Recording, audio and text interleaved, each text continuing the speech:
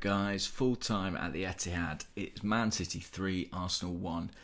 And if I'm honest, if you'd offered me that before, I probably would have taken it. I feared it would be worse. So, I mean, look, I expected us to lose and we lost. It wasn't a great performance. I thought there were encouraging signs in the first half. But we didn't sustain it for 90 minutes. I don't think we could sustain it physically. I don't think we could sustain it tactically.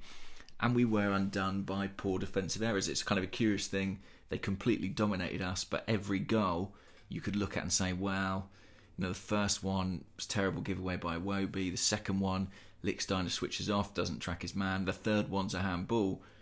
You could kind of write them off. That said, Leno made, I think, 7 saves or 9 saves in the game, something like that. There's no debate. They were the better team. They are the better team. You know, they are something like what we aspire to. Oh, and here's an interesting thought. I keep hearing people criticise Unai Emery for changing the formation all the time. But then when I look at Liverpool and City, who are probably the 2 best teams in this country, definitely are, they change their formation constantly. Constantly. And Pep did it again today with Fernandinho dropping in and out of the defence as a kind of holding midfield player. Liverpool, you know, sometimes Salah's through the middle, sometimes he's on the right, sometimes Shaqiri's number 10, sometimes he's deeper, sometimes he's right wing. They are constantly reinventing the wheel. That is the way modern football is going. And we do have a modern coach. You might not like him. You might not be sure he's the right guy. You might not be sure that he's good enough, but we have got a modern coach and he is trying to implement those things at Arsenal. And I back that.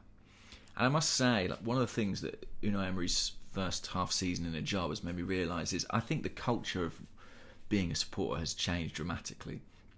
You know, Arsenal haven't really been through this process of having a new manager, and it has shocked me quite how little faith, quite how little patience the support base have in a new man, especially given the scale of the job.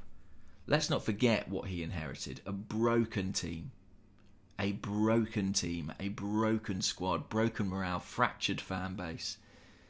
The summer signings were largely done before he was even on board. In January, he was told he could only make loan signings.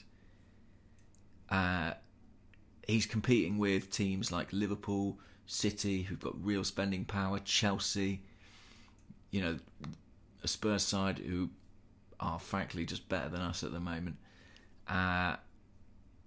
That's without mentioning United and what they've got at their disposal. And I think I am sort of shocked and disappointed that people are already starting to turn on him and say this guy's not good enough. This is going to take time. I find it hilarious that Chelsea fans think Sarri's up to nothing, because I've looked at what Sarri's done in Italy and it's very clear he's a competent coach with an idea of how he wants to play football. Yes, there are teething problems. It's not happening for him this season. But he needs time to implement that. And when I see their fans saying Sarri out or anything like that, I think it's hilarious. And I think fans of other clubs must look at Arsenal and think the same. You know, when there was so much dissent last season, I always thought, well, it's because of Arsene Wenger. And I think it was a reasonable position to think that Arsene Wenger had brought the team as far as he could. He had been the manager for more than 20 years. Unai Emery's been in 20 minutes. You know, people have got a problem. And I think what's happened is that in those last few years of Arsene Wenger's reign, people started to distrust the manager, distrust the coach. And as I say, I think that was a reasonable position because he kept making the same mistakes. Season after season. Right? Season after season. Unai Emery's not had a full season at Arsenal. And I can hear people making proclamations about he's not good enough or, you know, and I find it genuinely distasteful. Because maybe I'm slightly older, I'm 32. I remember when Arsene Wenger came to the club. And you back your manager. You back your manager. If he's as much part of the team as any of these players, you know, he's got to lose that trust. He should be starting from a position of good faith. And I don't think he's done enough to lose it. You know? If you're a sceptic, from the start, then maybe you wouldn't be convinced. But if you're a sceptic from the start, what sort of supporter are you? I'm not even his biggest fan. That's the funny thing. Like, I've got my own queries about Emery. I'm not sure that it's coherent what he's trying to do, but I respect the scale of the job that he has on his hands, and I think it will take time. And frankly, what else are we going to do? Who else are we going to get? And there are people out there, sort of high-profile Arsenal fans, whose brand exists to be negative. And I thought that might shift when Arsene left, and that people would kind of usher in a new era of optimism, and we would behave like fans again. And that hasn't happened.